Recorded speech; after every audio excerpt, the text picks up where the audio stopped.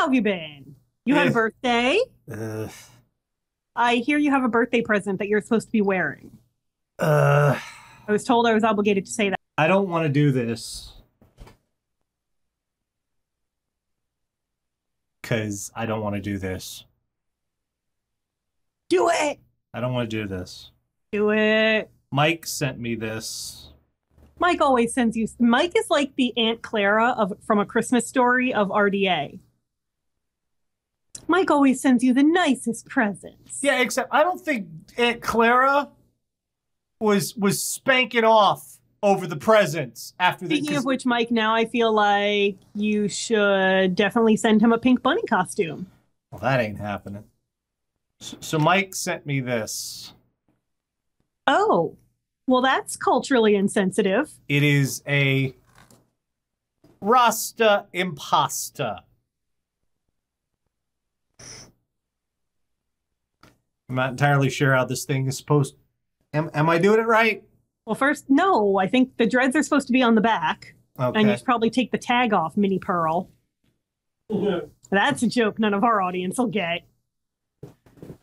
Where are you tonight? Why did you leave me here all alone? Now I feel like I need to request the Lonely Island's Roz Trent. It doesn't actually fit on my head.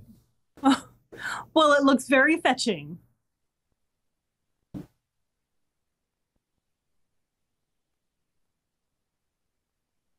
You should definitely get dreads.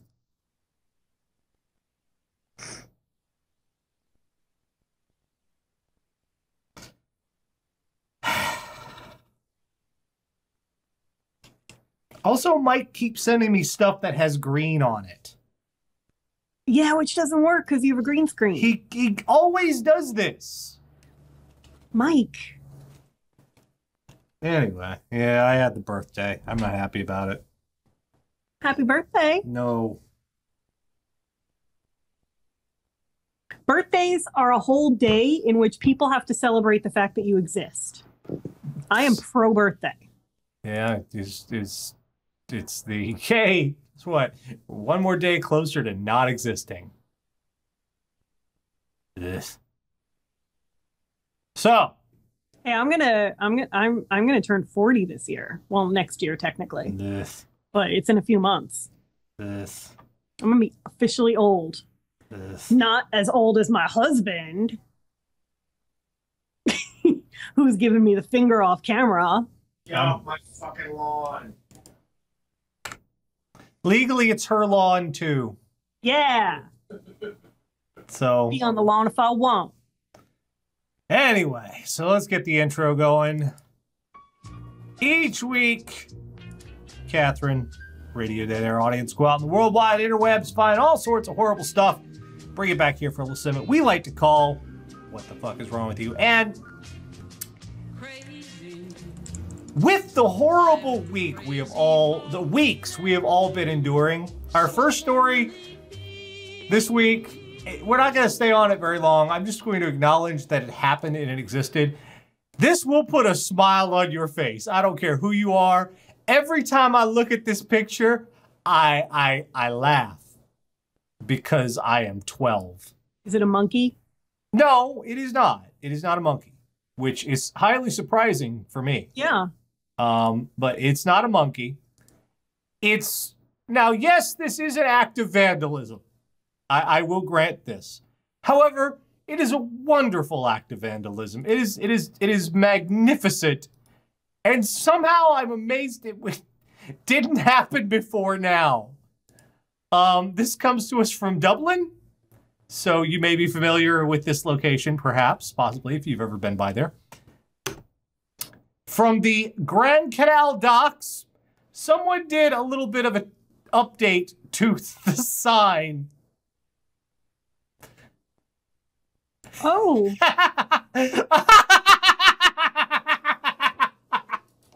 I just can't look at it without laughing.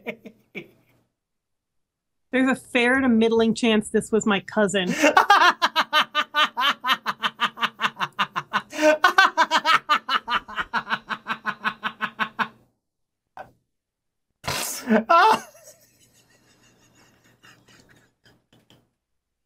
Why is this so funny?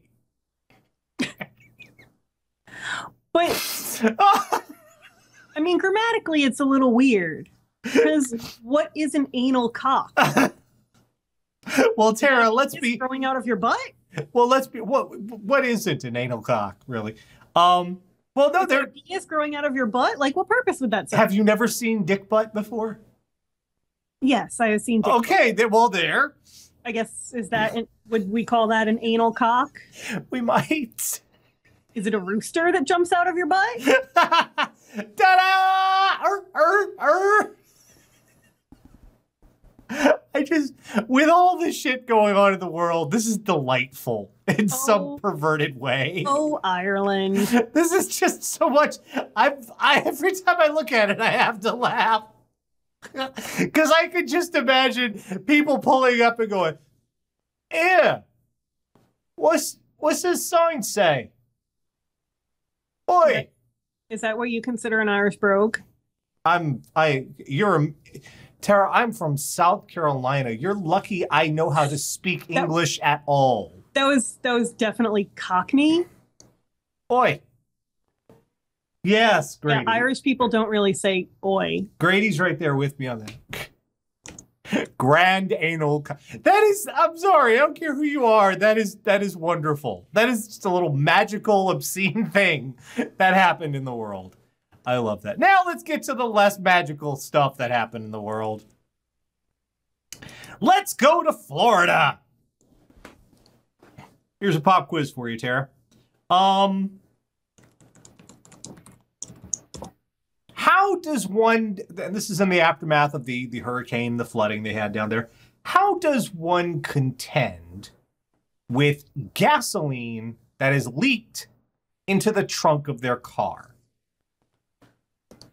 I don't know. I would probably have Dan handle that. And so I would contend with it. I got Dan out of bed at 12:30 last night to take care of a slug that got under the back door that the cats were trying to eat. So I would probably call in a lifeline and make my husband deal with it.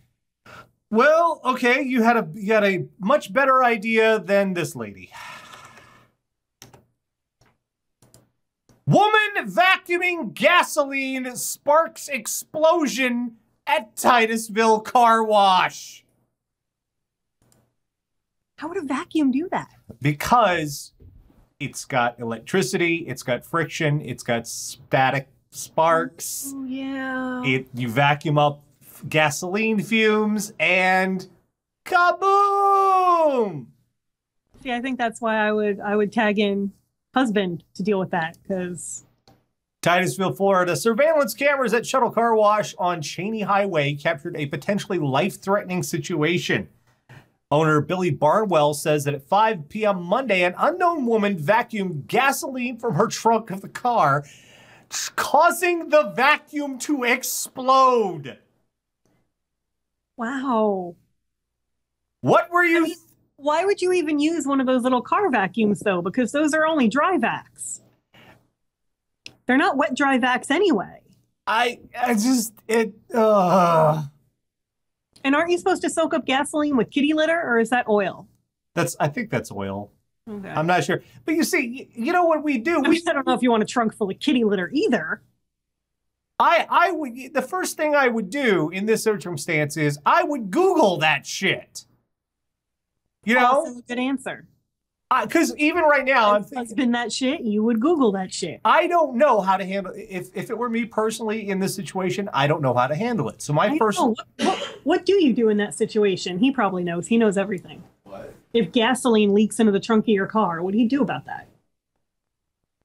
Yeah, cat litter, something important. Oh, apparently I was right. Cat litter. Okay, so the lady went to the car wash and used the vacuum, and it blew up the vacuum. Yeah, that's Dan is my expert on all things flammable. Okay, Mike. Grady likes your present way better than I do, because right now he is eating the shit out of the Rasta and pasta. Oh boy. Put it on Grady. Make yourself a little Rasta Grady. That would be the cutest thing ever. Okay. I mean, he's lazy enough. Come here. Come here, buddy. Come here. We're about to humiliate you on the internet, buddy. Come here. He's lazy and white and culturally insensitive. He could wear the shit out of that.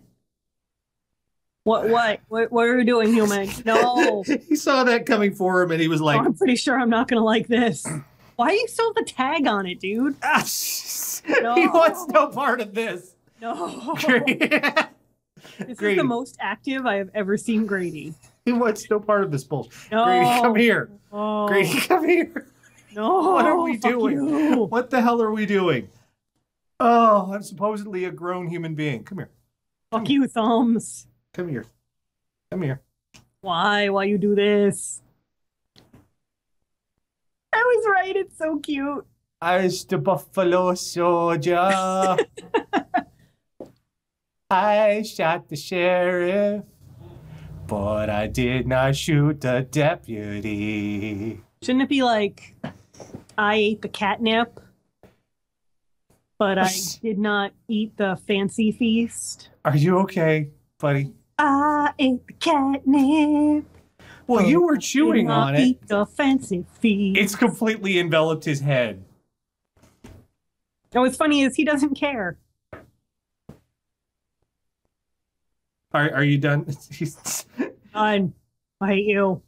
He's I will done. meow at, as soon as you fall asleep. I will meow at you. Are you okay now? Are you want to go away? He wants no part of this shit. Poor Grady. Anyway, moving on. Next story. Oh, we're back in old familiar territory. Here's another little quiz for you and the folks at home. Say you're locked out of your house. What do? You call somebody else who has a key. Hmm? Failing that, and I've been in this position, you call a fucking locksmith and spend a lot of money. Mm-hmm. These are good answers. I would even have accepted in an emergency, in a 3 a.m. emergency, I would have accepted. Window. I would have accepted break a window. This is not what I would. God damn it! Fucking again, people. Did he go down the chimney? Fire department rescues man from chimney. God damn it. According to a post on the Tucson Fire Department's Facebook page, the 26-year-old man was rescued Sunday morning after firefighters lowered a rope in the chimney to pull the man out. The man got... Grady will have his revenge. The man got far enough that his feet were touching the floor of his house. However, he ultimately got stuck because of the decreased diameter near the fireplace. That happened. Not interested. The man was not injured. After he was pulled out, the man told firefighters he locked his keys in the house and was just trying to get back inside. A neighbor heard him screaming for help. Look at this. And thank God his neighbor heard him screaming for help. He could have died in there. That could have been some Edgar Allan Poe shit. Look at this poor idiot. They pull him out. He is all nasty. I don't understand why so many people think this is a solution. This is the Yes, worst. technically it is an opening into your house, but it's not a very big one. No. It's filled with carcinogens. And it's someone's got to pay for that. And if you don't have a fireplace, oh, Grady just like scampered by and attacked the green screen. It was really cute. Hi. Grady. I'm gonna upstage you for the rest of the bit now, you asshole. What are you doing? Now then, What? stuff. What are you doing? Stop it. I have a show to do. Don't worry about it. I'm doing cat stuff. I mean, how does this keep fucking happening? People are idiots. That's how. We need the tally. Who's got the fucking tally? I don't know. Somebody worked very hard on that, though. Fuck you. Put a hat on me. Who has the tally right now? I'll ruin everything. I don't know where Dottie went. Did Dottie go upstairs? Yeah. Yeah. Dottie. This is number 5. This is number 5.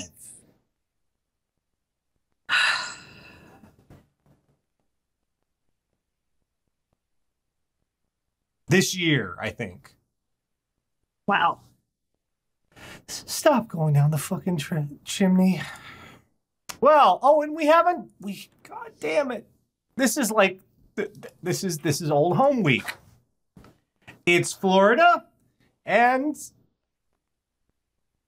it's almost quaint at this point. I swear to God, this shit's almost quaint. That's sad. This is fucking... Why? Man accused of stealing steak, lobster, putting the food down his pants. And look at his picture. He's like, well, yeah. Why always meat down the pants? You notice we never get vegetables down the pants. We don't eat right in America. Like, nobody ever sticks broccoli down their pants or a nice eggplant. Nope. Brooksville, Florida. Police say a 57-year-old man stole steak and lobster at a Brooksville Walmart and put the food items in his pants. They sell lobster at Walmart? Yeah, I guess so. It's fancy for Walmart. Mark Allen Belcola is accused of taking 6 packages of steak, 2 packages of lobster valued at $172 and putting them down his pants. 6 packages of steak. What size were these pants? He was, quote, then observed passing all points of sale. He was taken into custody. He's being held on a $2,000 bond.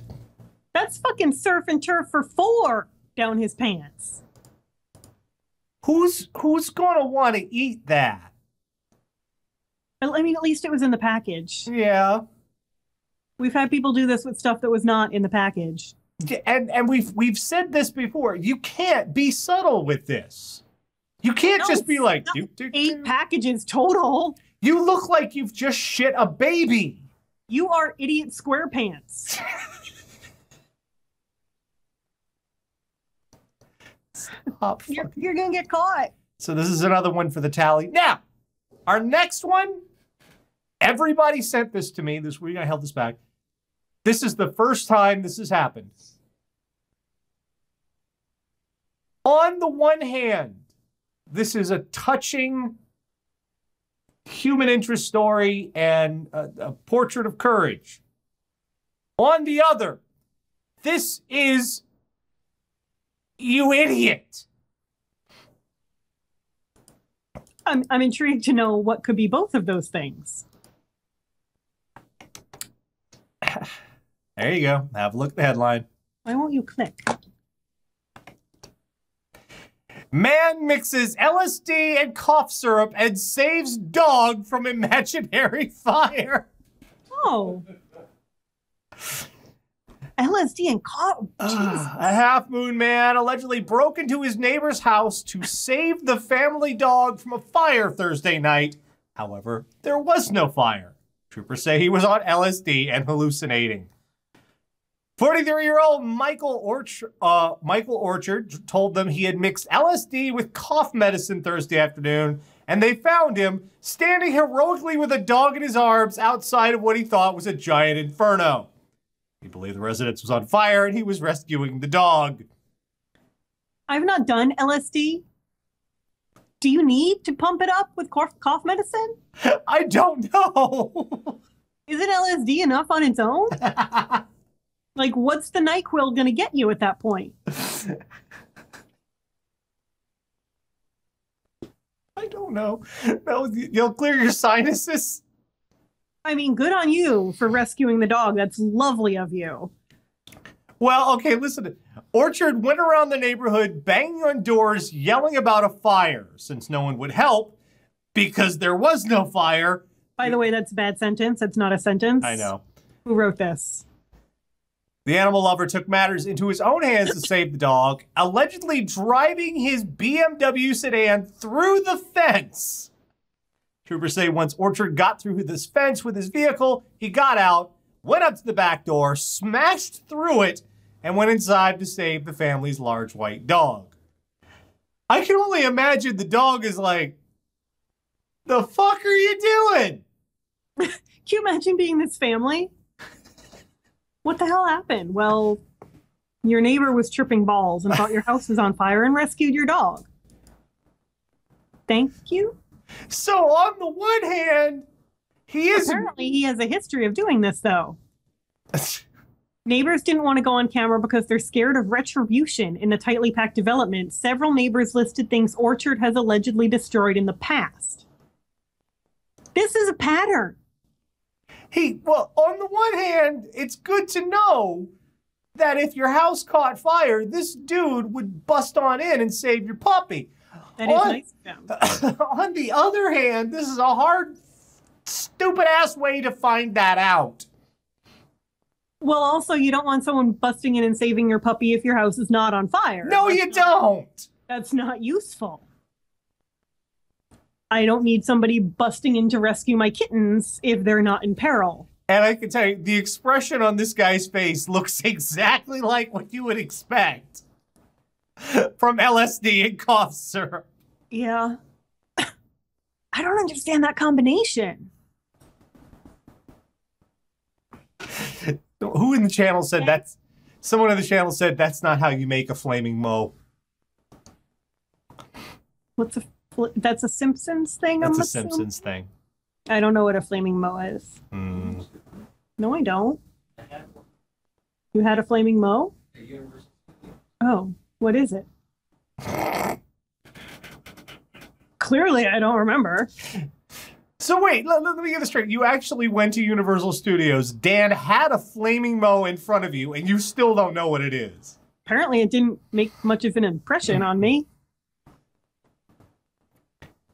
Was it a beer? No, it's a drink. Oh. It's sleeping. Oh. Okay.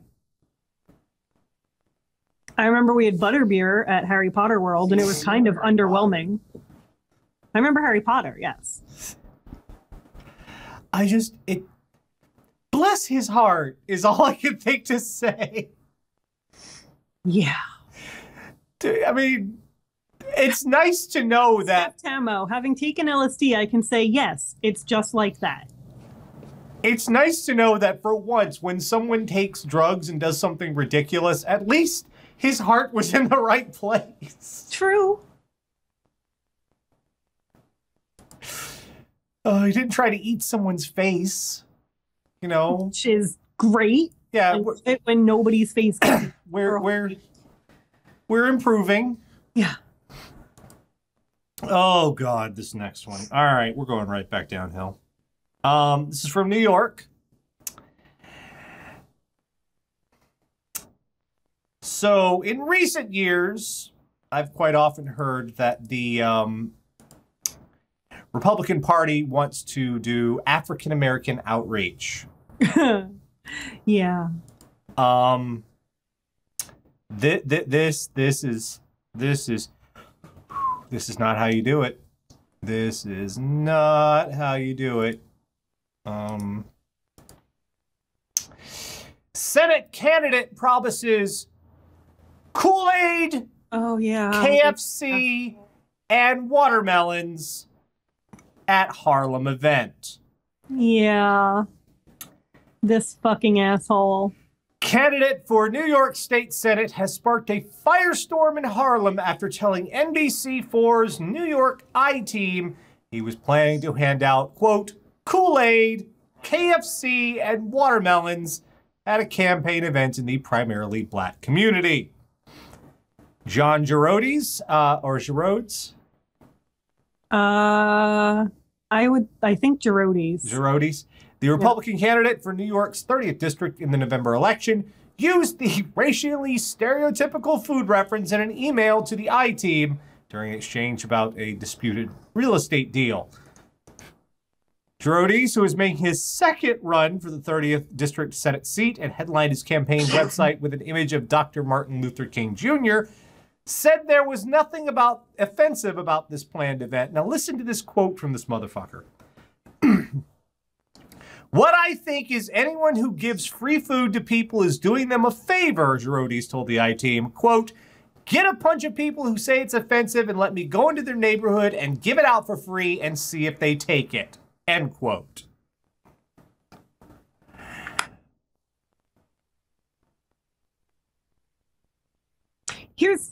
here's one of the lesser known reasons this is ridiculous.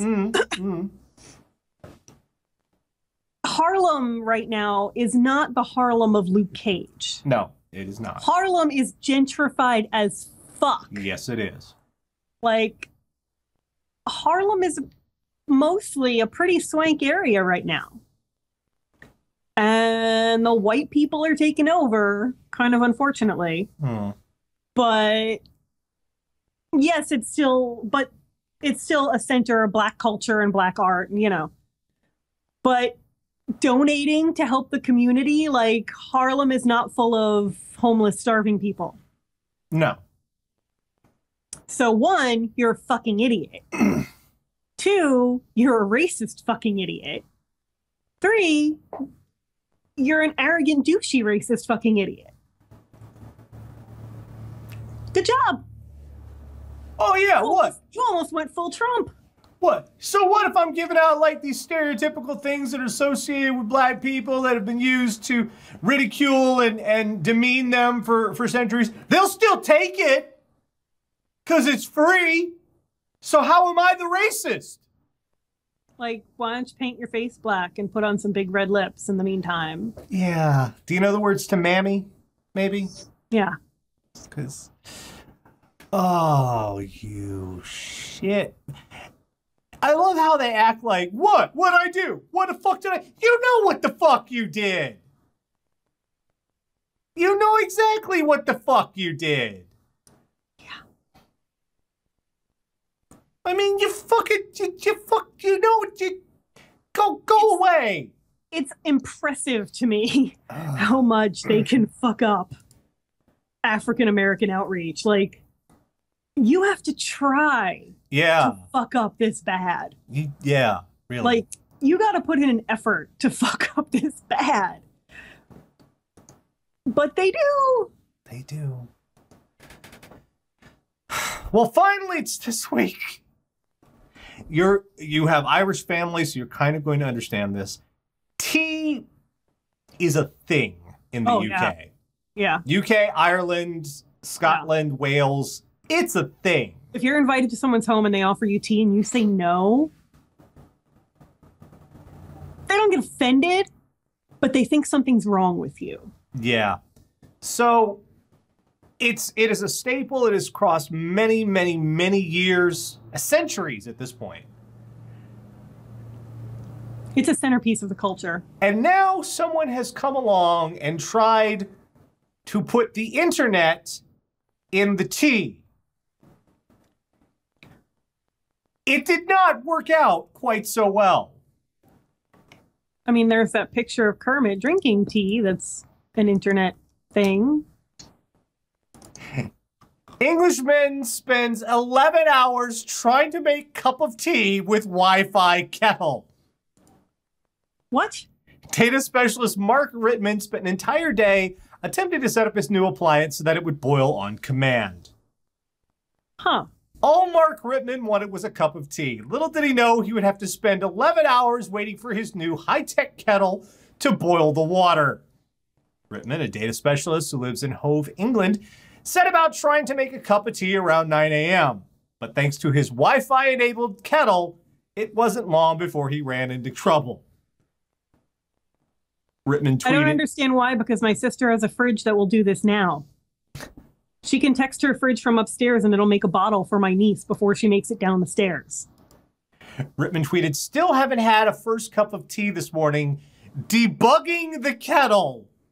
And now Wi-Fi base station has reset. Boiling water in saucepan now. 3 hours later and still no tea. Mandatory recalibration caused Wi-Fi base station reset. Now port scanning network to find where the kettle is now. Like, do you need this? Yes. Do we need Wi-Fi to boil fucking water? One of the responses. Is that what we have become? One of the responses on Twitter was, "Why don't you just get a normal fucking kettle? Just get a teapot. They're like $10. This is the internet. When I lived alone and didn't own a fucking frying pan, I owned a teapot. This is the Internet of Although, Things. weirdly, we don't own one now, but we have a Keurig, so...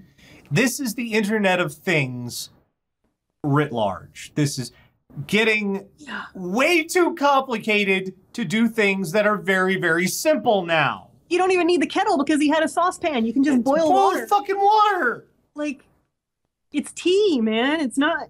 And the dude's sitting there like, no, you don't understand. I can voice command the kettle. And I'm sitting there like, just make the fucking tea. It's not that hard. But look, I can tell it. Boil water. We were able to do this before electricity. I said boil water. Give it a minute. It's boil water. Oh, wait. I have to reset it. It lost connectivity for a second. Let me reset the router. We've reached a weird convenient singularity where the things we have created to make life more convenient are really inconvenient. Because normally they're made for shit. I'll tell you, Internet of Things, they're made for shit. Yeah. 11 hours. Like my sister's fridge, like she can put up a photo album on the little video display, and I'm like, why do you need that? Why do you need your fridge to show a slideshow? I need it to keep my food cold and maybe make ice. This is without a doubt the stupidest possible cyberpunk dystopia. Yeah. This is like what would happen if Douglas Adams was writing cyberpunk dystopia. This is like William Gibson and Douglas Adams just sort of squished together. You have a kettle, 11 hours, still can't make fucking tea.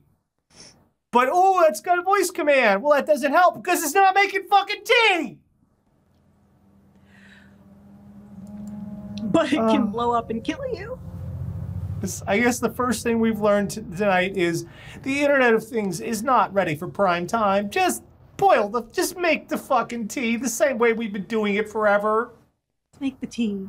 You don't have to be able to tell it, oh, I told it to boil water. It boiled the water. Isn't that nifty? No, you shit. Because all the time you took fucking with the fucking kettle, you could have turned it on and fucking boiled the water. Like 6 cups of tea in that. We've learned this week that obsequious mendacity is not a good shield for blatant racism. It doesn't work. I know we are in the post-fact era. We're in the era where what do you have to lose is considered outreach to the African-American community. Yeah, so we've learned that being a good Samaritan is immediately canceled out by the fact that you're tripping on drugs and what you think the danger, there is no danger. Being a good Samaritan is only useful if you are existing within reality. Yes. Yes. We've learned that, again, it's 2016. We've been doing this for many years. 2016. Motherfuckers still stuffing meat into pants to steal it. Yeah. Nobody's going to eat your... I mean, Mark, nobody's going to eat your pants lobster, Mark. Nobody's going to say, oh, this is delicious. Where did you get this? That definitely sounds like a euphemism. Where did you get this lobster, Mark? I got it from my pants. Oh, I could taste it. No one's going to say that. Hey, baby, want to eat my pants lobster? We've learned chimneys are not optional entryways. No, a chimney is not an ingress. It's not. It really isn't. It's not designed that way. And by the way, if you don't have a fireplace, that chimney doesn't actually lead into an opening into your house.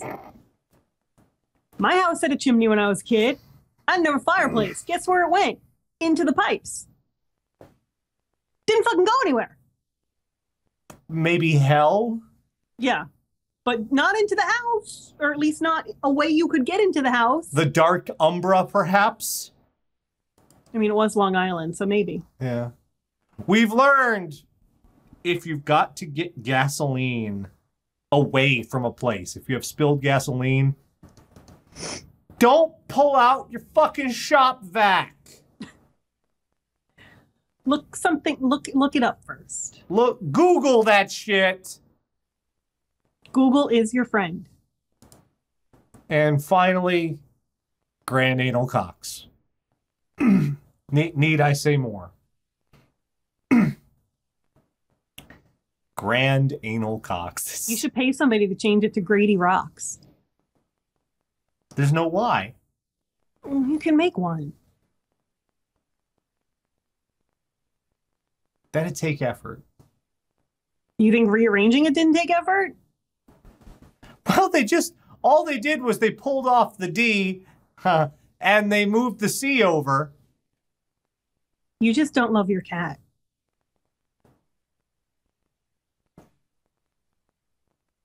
I want, this is like, you know how people have those hang in their kitty posters?